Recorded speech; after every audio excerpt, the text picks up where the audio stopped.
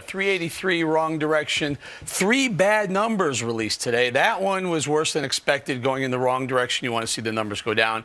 The other one is ADP this morning came out and said private sector employment. These are the numbers. They were expecting 150,000 or so jobs created. They got 133,000.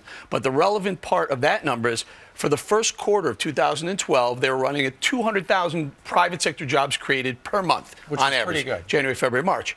April and May, the average is down to about 125,000. So right. There's almost a 35% drop from the first quarter to the second quarter, and then the one you wrote Yeah, down this one right there. here. That's the big. That's a bad GDP, one. gross domestic product, has been revised down to less than 2%. Less than 2%. Now at 1.9%. Exactly. 1.9 down from, I believe, it was a 2.1 or a 2.2 prior to that. That's really bad news because the only way to get out of this mess we're in is by getting GDP up, getting growth up. You can cut spending to a certain extent. You can raise taxes to a certain extent. But to get $16 trillion deficit out or on the right path, you need growth. You need 2.5%, 3% growth. That's a healthy, kind of a healthy market. We've had 5% growth and 6%. Here's the thing.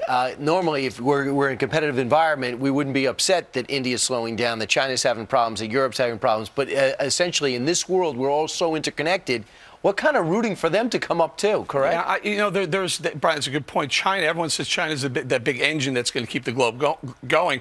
There are more and more news stories coming out of China that they may be slowing a little bit. And they might stimulus. It affects us. I mean, we absolutely sell a lot of stuff to China. We use China. We use Chinese labor quite a bit, too. So you want all these economies to be doing well. But for us to slow to a GDP of 1.9, I'll tell you what else it'll do. It'll blow all those White House projections on how much Obamacare is going to cost, what the deficit's going to look like going forward. If it doesn't get back to what they projected, and if I'm not mistaken, they're projecting a 2.5% to 3% growth going forward. If you're getting 1.9, everything's going to look worse. Okay, let's talk quickly Trying to be about optimistic, though. Honestly, I really think the world, the global economy, should be turning out of this slump it's been in for the better part of 3 years. Hopefully, it does. But this. Stalling. Wait, so this next story is you have some optimistic and pessimistic point of views on. It's a double whammy. Job applications are up for auto industry jobs, so that's good. Well, here I'll give you the good news and the bad news. Well, don't look at that full screen yet. Don't put that one up there. The good news and the bad news. Strike that from the record. Okay. The bad news is 20,000 people tried out for 877 jobs in an Alabama auto plant. They were going to add a third line. They're going to add more hours, a third shift.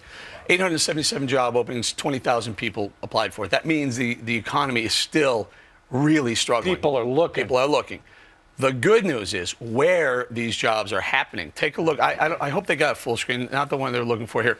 The auto companies that are opening plants, they're opening them in right-to-work states. So this auto plant, that's a Hyundai plant in Alabama. In South Carolina, we know about BMW. They're opening plants in BMW. Tennessee has Nissan, Toyota, and Volkswagen, and in Texas, Toyota also. So the foreign car companies are coming here, opening in right-to-work states and selling and making, manufacturing and selling us cars. Meanwhile, you know the story in Detroit, in Michigan, if you go to work for an auto company, you have to pay union dues. You don't necessarily have to be part of the UAW.